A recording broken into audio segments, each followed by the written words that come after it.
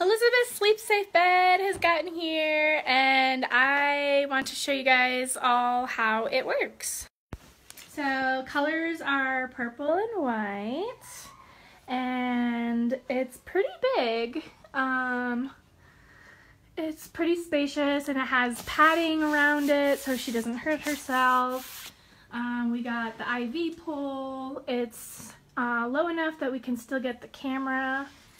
And then we have this that locks. And then, do you want to? Yeah, I'll unlock the door so that's locked. Oops. We have this that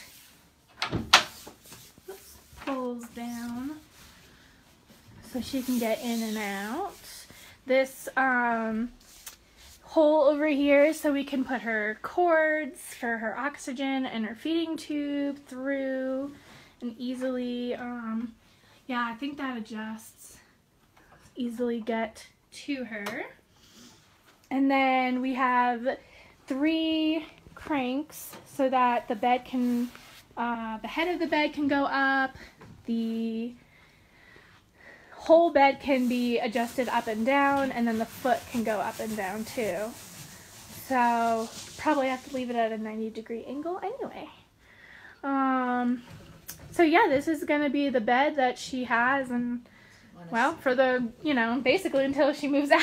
Do you want to see the? It's pretty. Feet go up? The what? Yeah. The feet are gonna go up. Can you see the feet going up if the head of the bed is all the way up? Yeah, it's going up like a hospital bed. Because I can adjust this down. I see. So it's pretty neat. See? I'm so excited that it's big.